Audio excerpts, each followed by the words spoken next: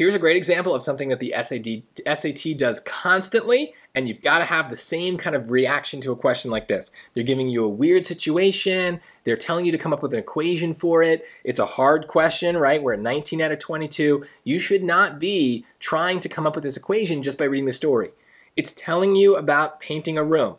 Paint a room. Come up with a room that makes sense for you to paint using these rules, okay? We're going to arithmetize by making up a room.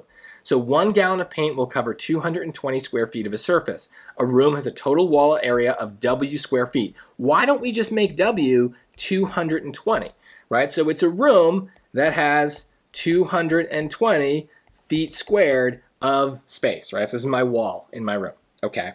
Which equation represents the total amount of paint, P, in gallons, needed to paint the walls of the room twice. So that's a weird little thing that they're kind of sneaking at the end, right? So if we have to paint it twice, then we need 2 gallons of paint, right? Because if 1 gallon covers the 220, then we need 2. So times 2 equals 2 gallons of paint. So basically, we painted a hypothetical room, and what it's giving us is a point that we can then plug into these equations that we're given, right? So the W is 220, and the P is 2, right? So that's my point, and that kind of gets us back to my favorite equation, my favorite strategy: plug points into equations. So arithmetize is a version of plug points into equations, but it really only applies when we are kind of given equations, but not points. It usually happens when we have this story and it's hypothetical. Stop making it hypothetical. Don't think about it conceptually.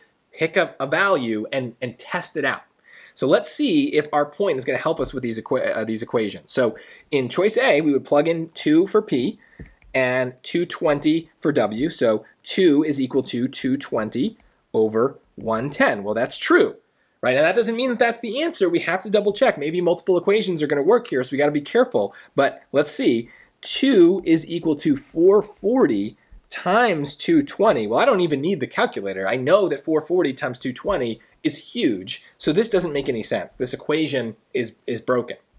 So let's look at C. So that's 2 is equal to 220 over 220. So that's close.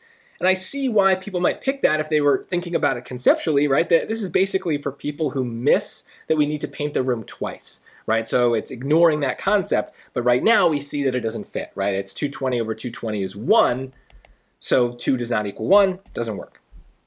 And here we have the same problem as in B. 220 times 220 is still a really huge number. So that's it, it's A. And maybe, you would have just gotten that by thinking it through hypothetically, maybe.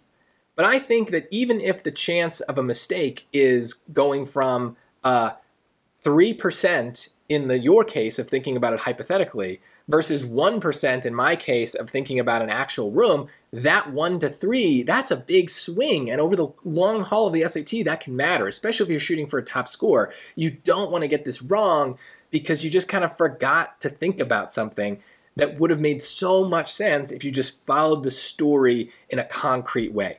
The best way I can put it, just to kind of wrap up why this is so important, this arithmetize strategy, is in real life we do math all the time. But we don't make equations, right? If your friend said, hey, can you come over? I need to paint my living room. We need to buy some number of gallons of paint. You're not thinking about an equation.